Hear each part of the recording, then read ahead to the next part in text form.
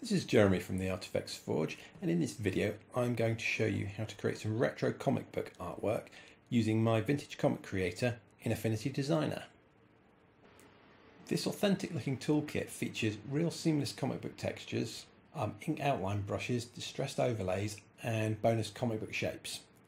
That's everything you need to create your own retro comic book artwork. As you can see, I'm working in one of the textural overlay documents that comes with the pack. In this document you have 3 different overlays which you can turn off and on as required. And the first thing I'm going to do is I'm going to delete this layer here and place a new layer at the bottom, and then I'm going to place my rough.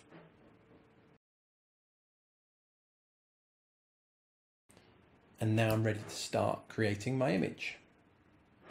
So firstly, I'm going to lock this rough layer and I'm going to knock out the textural overlays layer and lock that as well. And I'm just going to create a new layer above the rough, and I'm going to place my outlines on here, which I'm going to create using the brushes here. So I'm selecting Comic Book Standard 5 and I'm going to select the vector brush tool here, and then I'm just going to use the square brackets key to make the stroke a little bit smaller, and I'm just going to simply trace over the roughs there just roughly, because the great thing about vector brushes is you can adjust them after you've drawn the image, and you can also swap in for other brushes if you don't feel they look quite right.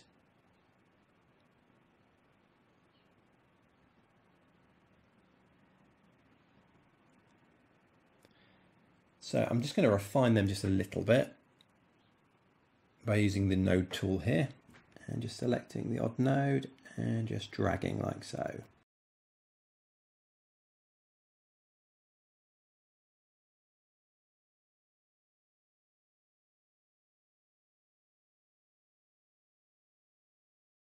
Next I'm going to draw some of these blast lines, and to do that I'm going to select some of the contrasting brush strokes here. Select the vector brush tool again and just click and draw like so. And so I'll adjust them all as I go.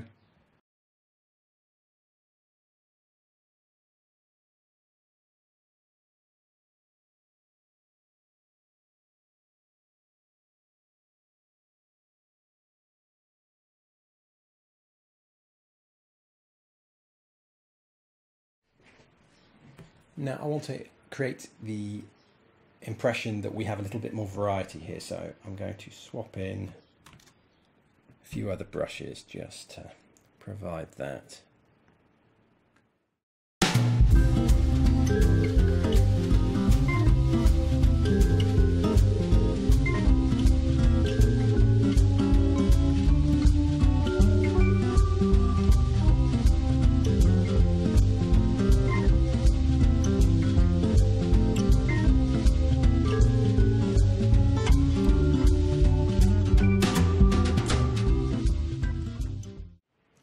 And that's the outlines done. If you want to make any more tweaks later, it's very easy, as you can see. And let's get on to the next stage. So I'm going to lock the outlines layer as well and create a layer below, onto which I'm going to draw an outline for this shell shape. I'm just going to simply use the pen tool to do that.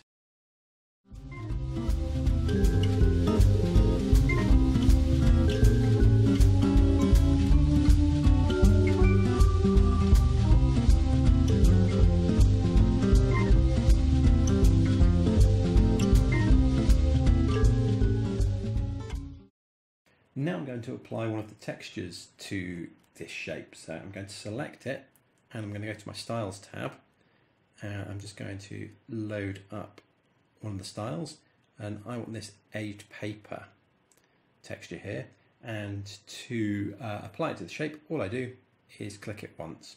As you can see, it's instantly applied. Now it's worth noting at this stage that when a style is applied to a shape, it takes on the proportions of the shape. So any textures will be skewed slightly if the shape is not directly square. So to get around this, all we do is select the fill tool here, and you have this L-shaped cursor which you can use to drag the texture around or to rotate it or change the size. But all we do to even out the proportions is double click one of the ends and it just automatically creates an equal sized square. Now I want to add some halftone areas around these edges here.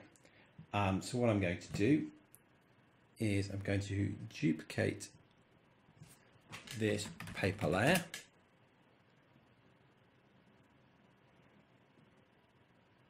and I'm going to name it halftone, and I'm going to knock out the original paper layer, and I'm going to adjust the opacity of the halftone layer just so you can see below it. Now I'm going to create another shape which I'm going to use to erase a section of the original shape. So again, I'm going to select the pen tool here, and I'm simply going to draw like we did before.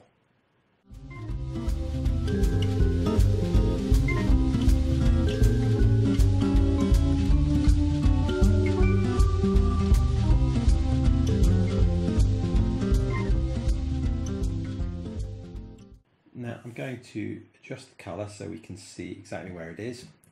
Then I'm going to select both of these curves. So I've already selected the top one, and I'm holding down the Shift key. I'm holding down the Shift key, and I've selected the other curve as well. And we simply go up to the top and click the subtract button here. And as you can see, you just have the outer bits here. And there's a few little bits actually that I need to neaten up. Just take those out.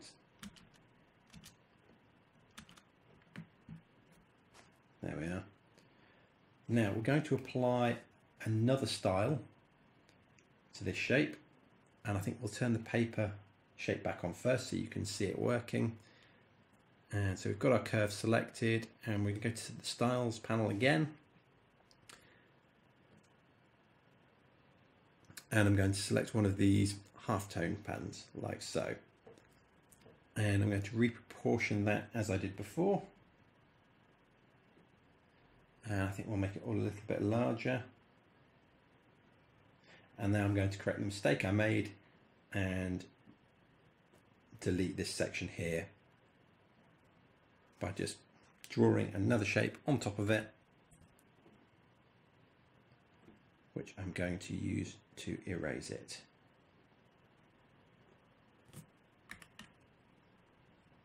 I'll apply the same style and set it to roughly the same proportions.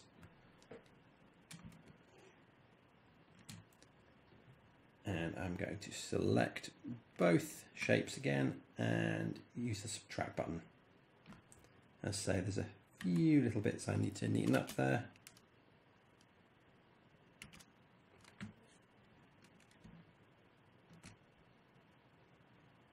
And there you go. I'm now going to add a third texture for the background. And so all I'm going to do is use the rectangle tool, just create a rectangle. As you can see, it uses the previous texture that I used. And I'm going to go back to my styles tab and just click on a style. I've got a slightly different purple, which I might try actually. Slightly, yeah, that's better. Now I'm going to adjust the proportions.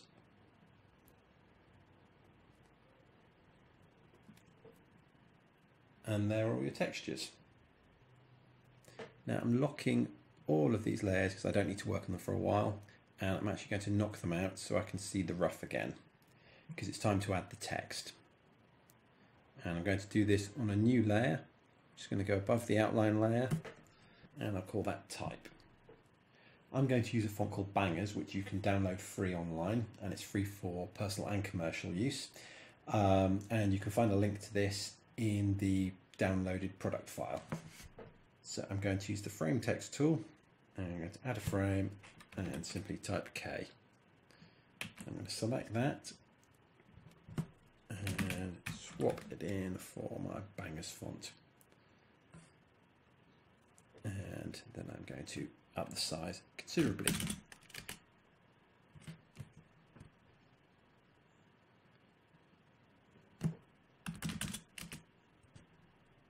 That looks about right. Now I'm going to rotate it, maybe a tiny bit bigger.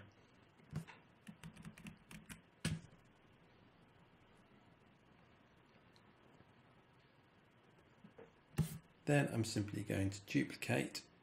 I'm clicking the Alt key and dragging. So we have multiple instances, one for each letter, like so. And then we're just going to replace the letters.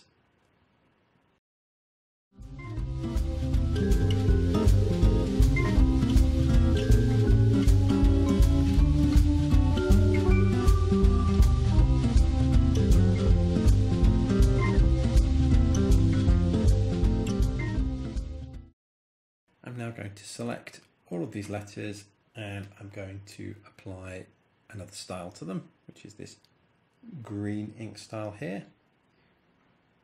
And again, I'm just going to adjust the proportions like so. You can do them all together, which is really useful. The next step is to duplicate each of these letters, and I'm going to apply a stroke, a black stroke, to each of the duplicates. And so we can identify the text, I'm just going to quickly rename each of these green.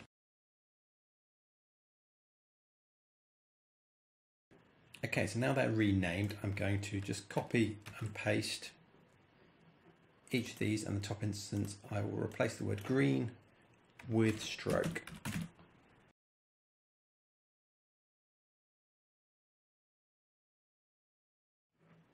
Now I'm going to select all of the stroke letters like so, and I'm going to go back to my styles panel and I'm going to apply this stroke style here. And now I'm going to thicken up the stroke a little bit using the stroke panel here.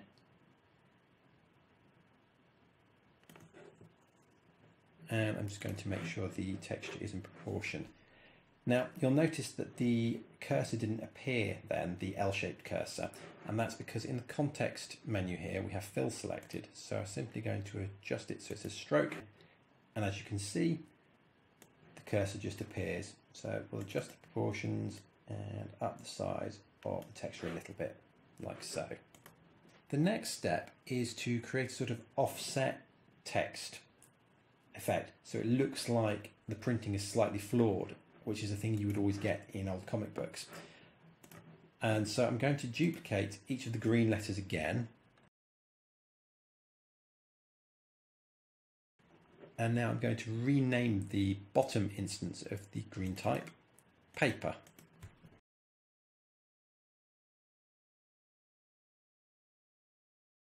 And you've probably guessed it by now, but I'm now going to select all of these paper layers like so. And I'm going to apply the paper style to them. So I'm going back to the styles panel and I'm going to load some of the fill styles, and I'm simply going to click on the aged paper. And even though you can't actually see it at the moment, I'm just going to adjust the proportions and upsize it slightly. And as I said, you can't actually see the paper type at the moment, so I'm going to shift the green type slightly. So I'm going to select all of the instances again,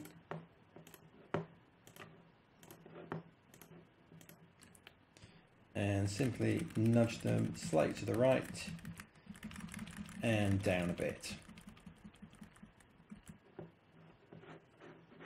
And if I turn on all of the textures again, you can see that we're almost done. The pack comes with a set of handy shapes which you can just drag and drop into your document, and these will hopefully save you a bit of time.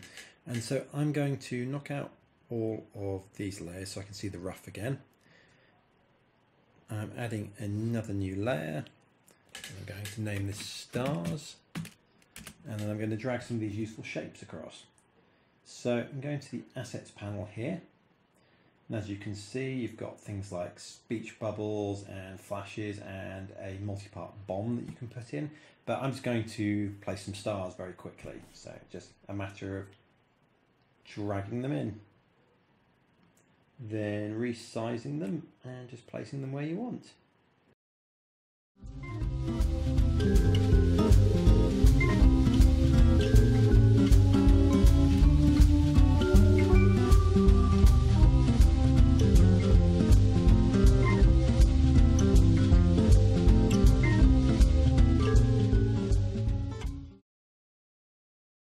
I'm now going to merge all of these stars into one compound shape, and I'm going to do this by selecting all of them and then clicking add here.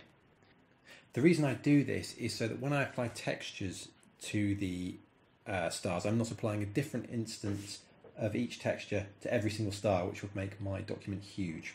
So it's the equivalent of just applying one texture all over all of the stars. And so before I add the textures, I'm just going to make everything visible again, and then we're just going to use this sort of orange style here, like so. And as before, we're going to reproportion it. Now what we'd also like to see is a bit of an offset look like we did on the type, so we're just going to copy and paste, and we'll rename these stars so we know which one's which. So we have orange stars,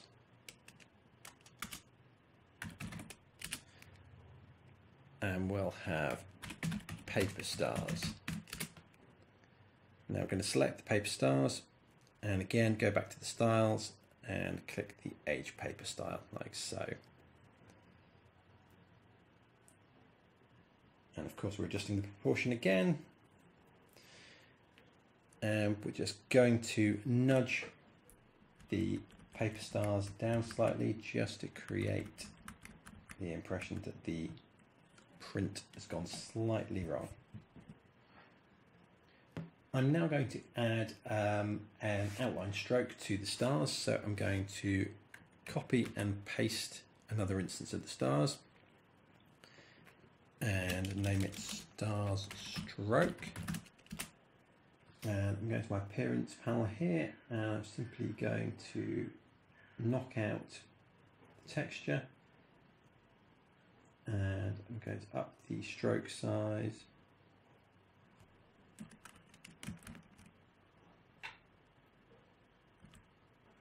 Now I'm sure you've noticed that I have accidentally missed an area here, so I'm just going to quickly fill that in.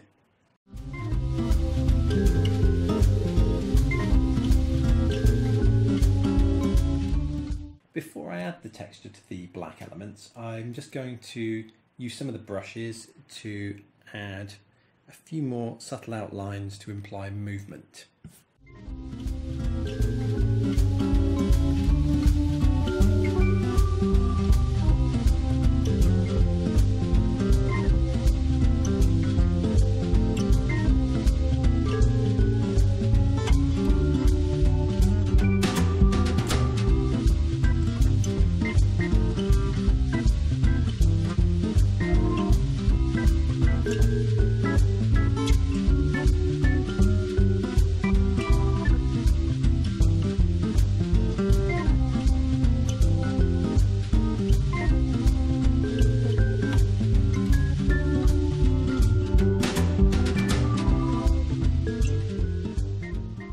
Now I'm just going to do a few final tweaks and then we'll pretty much be done.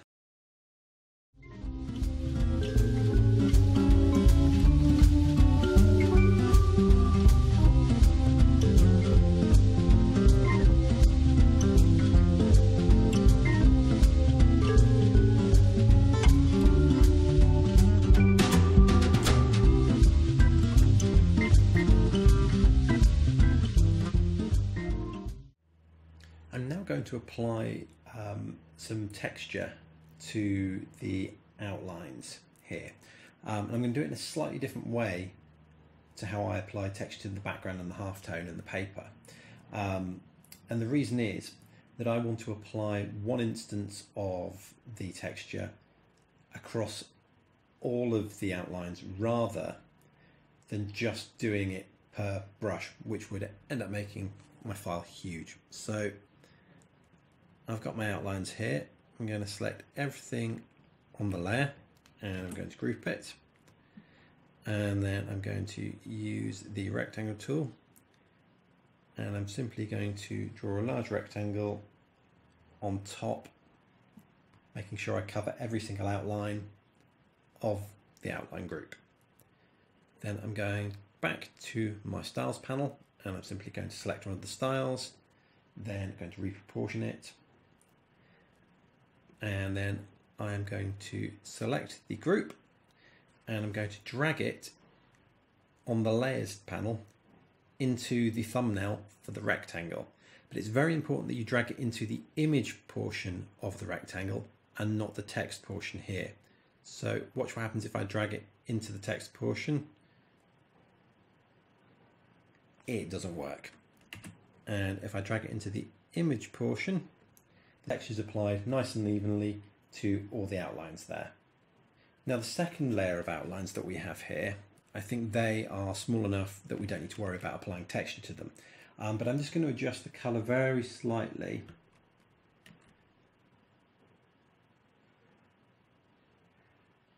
so that they fit in better with the textures, like so.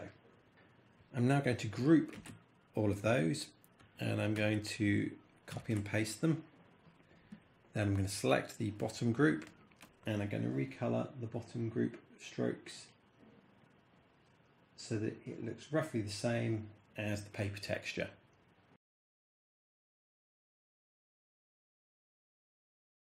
Now I am just going to shift those outlines very slightly, like I did the other outlines, so they give the impression of an offset print look. There's one final thing for me to do here, and that's to turn the textural overlays back on, and this should give it its sort of realistic edge. And for this one, I'm going to knock out the dark texture and just stick with the light text. And there's my completed design. Make sure you check out the pack on artifactsforge.com. And if you've got any questions, just send me an email or leave a comment. Thanks for watching.